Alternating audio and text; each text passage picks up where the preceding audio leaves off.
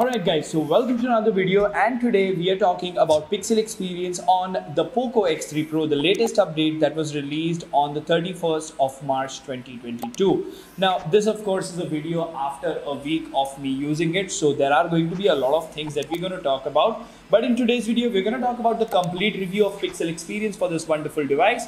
So without further ado, hello awesome people, welcome to PhoneOps. My name is Kailash. Let's get going.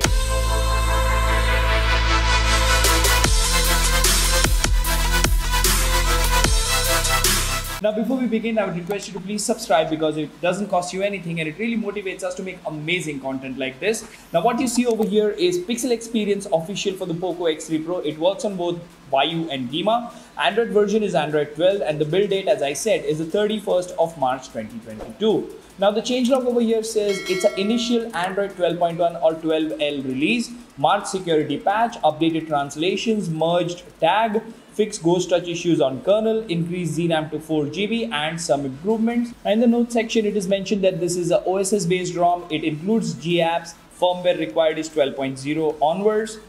SE Linux status is enforcing and safety net should be passing just fine. So, all those things check out for a very good ROM experience, and you will see why I exactly say that. First things first, let's actually go to settings over here and let's go to about and the Android version, that is Android version 12. Strange enough, it doesn't show Android 12.1 or Android L, any of those over here. Now the security patch is the March security patch along with perf kernel. Now it will be interesting to see how the perf kernel performs in terms of numbers, but we will see that. Now let's go back to the home screen or the main screen where the entire experience of pixel experience starts.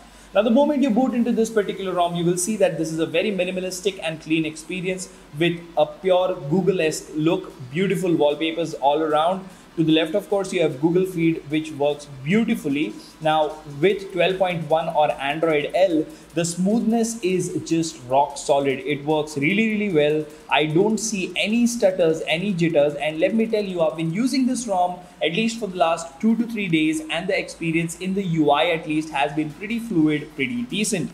Now when you look at the home screen, you will see minimalistic icons, a search bar at the bottom. If you press and hold over here, you will get this new look of the wallpapers. So if you click on it once, you get a complete preview, and then it will apply itself along with monet customization that is also available. So if you go to wallpaper and style, you will see that you have different color combinations along with themed icons, which is still in beta. You can make changes to the app grid. So these options are present as well. And apart from this, as you can see, these themed icons are changing colors. So let's go to maybe a different colored wallpaper. And here we go. So it immediately changes, and this preview look is something that is really nice. Now along with this, you have widgets which are Android 12.1. There is no difference in the widget look and feel. They look exactly the same, but the smoothness is definitely there. If you go to home settings, you will see that you are greeted with a very basic pixel launcher, which gives you all the options that were present in the previous versions as well.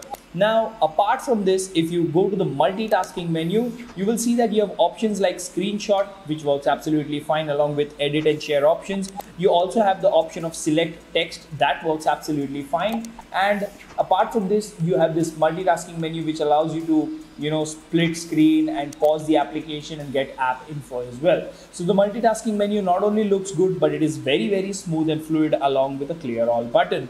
Now if you swipe from the top to bottom, let's see here, this is 12.1 and the effect is really nice. These cuts over here that you see are really beautiful, and you have things like screen recorder, which allows you to record internal and external audio. That is a good thing. And you don't really see a lot of advanced options in terms of screen recorder, which you do get in some other custom ROMs, but that's fine. So let's actually go ahead and record internal and external audio, and the timer is here. All right.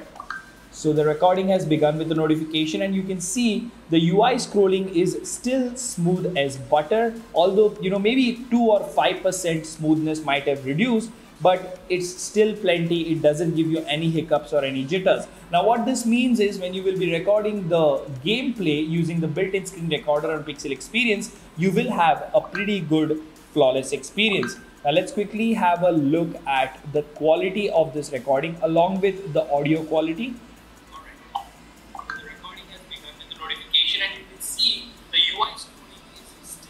Alright, so the external audio is up and down, it's coming and going. Probably that's something that they can work on. But once it settles down, the quality and the pitch is the same. So that's a good thing. So the screen recorder is doing a pretty decent job. Now, apart from this, if you see, you have the edit menu, the power menu, the settings option, and at the top you have all the information that you need. Now, if you go to the edit menu, you will see you have some extra tiles, but you don't really have a ton of extra tiles. That's what Pixel Experience is known for. If you talk about the pre-installed applications in that particular ROM, you don't really get a ton of applications. This is a very, very minimalistic ROM, and that is the reason you get very decent fluidity. You also get a camera application, which is not really, something that gives you a lot of options. So you can probably go for Gcam with the best XML and stuff like that. Now, safety net passes out of the box. Widevine L1 is present. So not only you can use your banking applications, you can also go ahead and enjoy your Amazon Prime HD content on your Poco X3 Pro on this custom ROM as well. Now, all said and done, the dialer, the messaging application, all of them are by Google, and they seem to be working absolutely fine along with Wi-Fi calling. Now, what else about Android 12.1? If you go to the battery section, you do have optimization profiles. So if you are, say, doing a benchmark, like I've selected performance mode over here, so those options are present. Unfortunately, the high touch sampling rate option is not present. You can go ahead and enable the battery percentage. If you go to apps, you will have your game settings or game dashboard, which can be enabled from here, and compatible games should be working just fine. Now, if you go to notification, you have the feature of notification history. Is standard, usual Android 12 stuff going on, and it is working absolutely fine.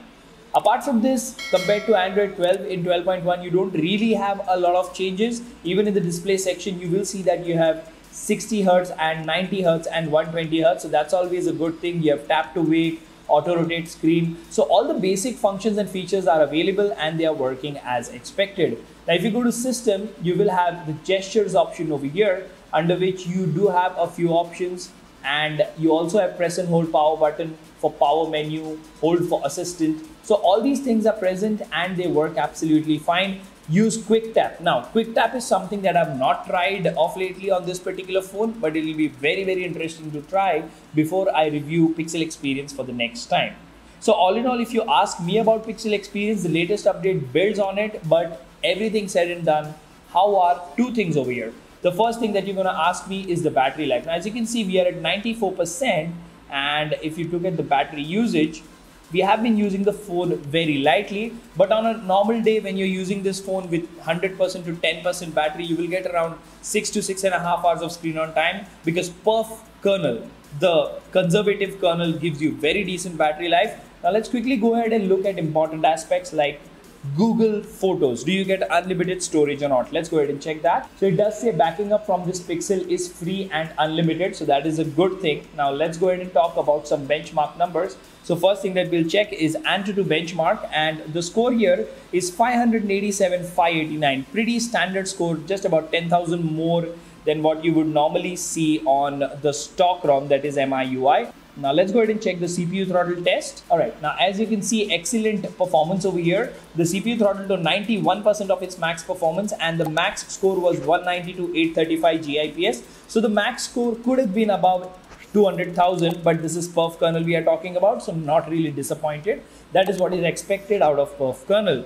Now moving on, if you actually go to history, you will see the single core score on Geekbench is 758 and the multi-core score is 2478. Now apart from this, I did try BGMI and Call of Duty Mobile, and the performance has been pretty decent. If you're a casual gamer, you can definitely go ahead and use this. If you play just for 1-2 hours, you will not have any major issues. Definitely not for competitive gamers, because there are a lot of other better performing custom ROMs for the Poco X3 Pro out there, which should do a pretty decent job. Even with the March update, the latest update based on Android 12.1, this ROM feels complete. You can use it as a daily driver. There are no major changes or things that are missing.